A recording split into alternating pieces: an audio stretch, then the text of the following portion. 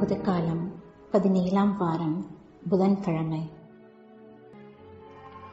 அன்புக்குரியவர்களே, இன்றைய நற்செய்தியில் இறைமகன் இயேசு 2 உவமைகளை தருகின்றார். அந்த உவமைகளுக்கிடையே 2 ஒற்றுமைகளும் ஒரு வித்தியாசமும் உண்டு. ஒற்றுமையை பொறுத்த அளவில் முதலாவதாக 2 உவமைகளுமே விலை மதிப்பற்ற செல்வத்தை பற்றி, பொக்கிஷத்தை பற்றி பேசுகின்றன.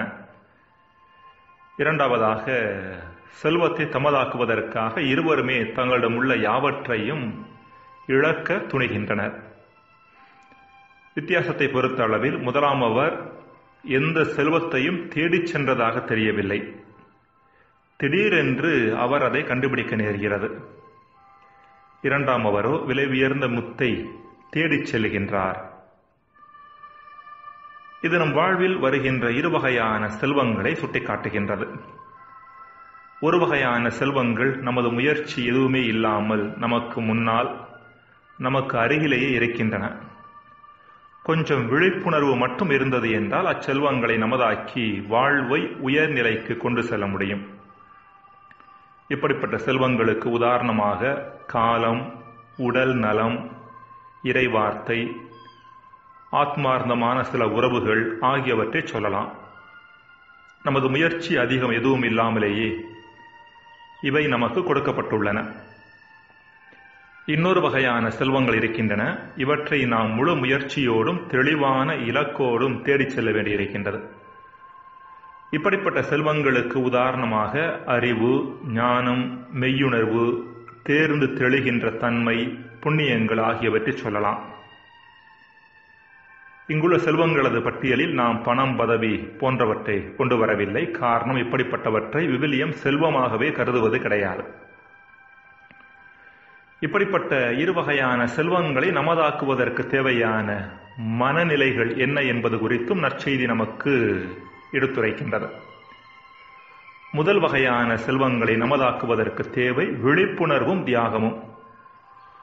காலம், உடல் நலம், இறைவார்த்தை, நமது நெருங்கிய உறவுகள் ஆகியவற்றில் மட்டில் நாம் எந்த அளவிற்கு விழிப்புணர்வற்றவர்களாகவும் கவனமற்றவர்களாகவும் இருந்து நாம் அச்செல்வங்களை வீணாக்குகிறோம் என்பது நமக்கு தெரியாதது அல்ல.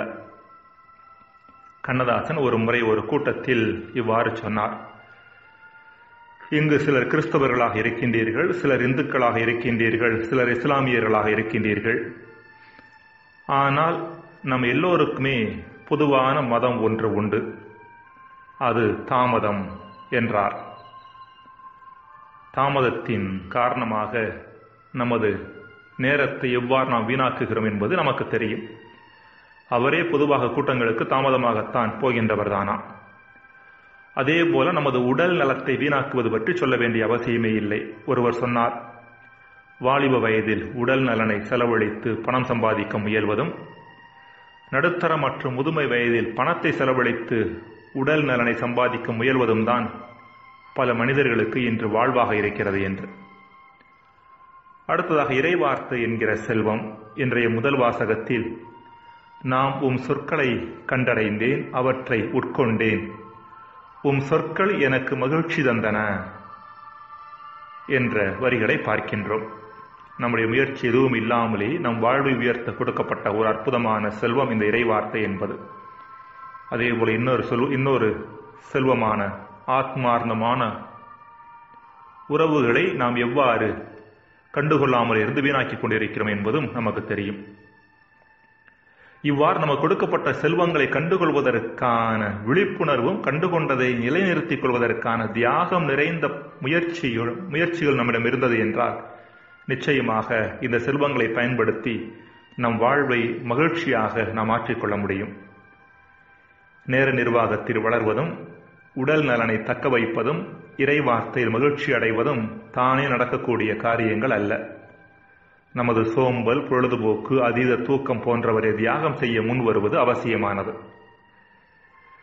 2வது வகையான செல்வங்களை நமதாக்க நமது தெளிவான தேடலும், கடின உழைப்பும், அதோடு இணைந்த தியாகமும் தேவையாக இருக்கிறது. நீதிமொழிகள் 4:7 நாம் இவ்வாறு வாசிக்கிறோம்: ஞானத்தை தேடி பெறுவதே ஞானம் உள்ள செயல். உன் சொத்து எல்லாம் கொடுத்தாயினும் மெய்யுணர்வை தேடிப்பெறு என்று வாசிக்கிறோம். ஜெபம். இறைவா, வாழ்வை வளப்படுத்துகின்ற செல்வங்கள் மட்டில் தெளிவான பார்வை கொண்டிருக்கவும் அவற்றை கண்டுகொள்வதற்கான விழிப்புணர்வையும் ஞானத்தையும் எமக்கு தாரும். ஆமேன்.